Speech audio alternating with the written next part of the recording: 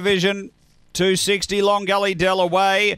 Long Gully Dell out okay. Wanted to use a bit of the track early. Matriculate had the space to get through and find the lead. So out of the straight is Matriculate clear. Through to second, Long Gully Dell around the outside. Buddy's Entity improving pretty quickly. Then Oshkosh Alaska. Behind those next we had Charlie Chops, Hanbury, Coffee Boy and Miss Thursday. The front runner Matriculate dropping back there. Buddy's Entity after a little bump. Long Gully Dell runs on well now. Long Gully Dell's after Matriculate. Long Gully Dell Matriculate they drive. Long Gully Dell has beaten flying through Oshkosh Alaska second.